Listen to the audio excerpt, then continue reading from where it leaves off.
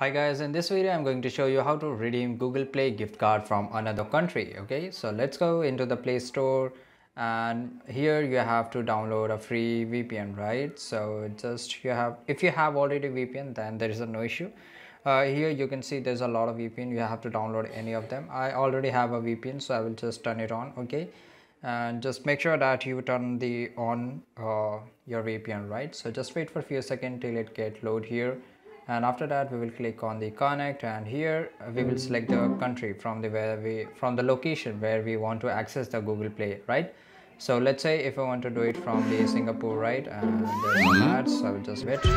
Okay, and the VPN is connected. Now just go to the Play Store, and after just going to the Play Store, just go back and click on the profile icon which is on top right side corner, and after that you have to go on payment or some subscription. Okay, and here you have to click on the redeem code, and here you have to scan the gift card if you can, and if you can add the code, just add the code here, and after that click on the redeem here, which is down below, right? So this is pretty easy guys. You can do it from the any of the location. You have to just select the location in the VPN, right?